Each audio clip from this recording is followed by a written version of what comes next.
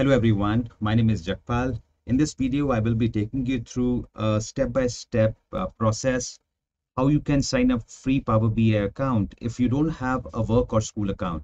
It is very simple, and Microsoft has also explained this process in one of their websites.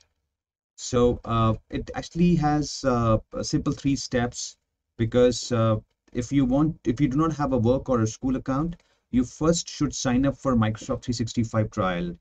And after you sign up, you use that Microsoft 365 work account for Power BI service, and then continue to use Power BI even after the expiry of Microsoft 365 trial. So this is very important. Like Microsoft 365 trial will be available for some duration, but after you have that email address available from Microsoft 365 trial, you will continue be able to use that account for Power BI.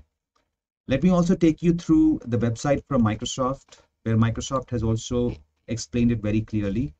This particular link from Microsoft Docs contain the process information about signing up for Power BI service as an individual.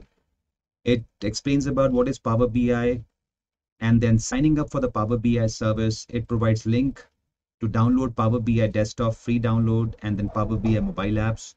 In the section supported email addresses, this link has information about if you don't have a work or school account, learn about alternate ways to sign up.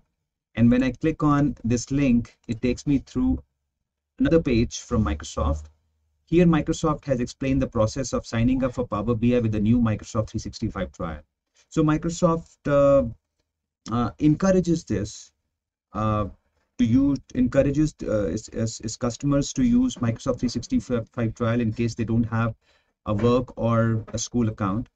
Here you will be able to find the information in detail, where step-by-step process for signing up a Microsoft 365 trial is given, where you click on the link and then try for free, and then follow the steps along.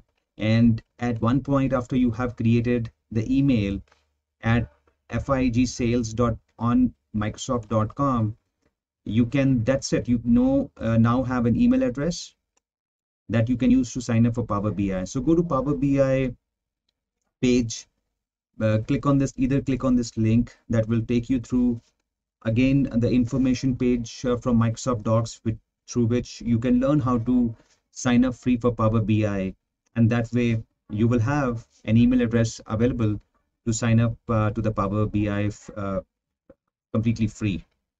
And I hope this information is useful to you.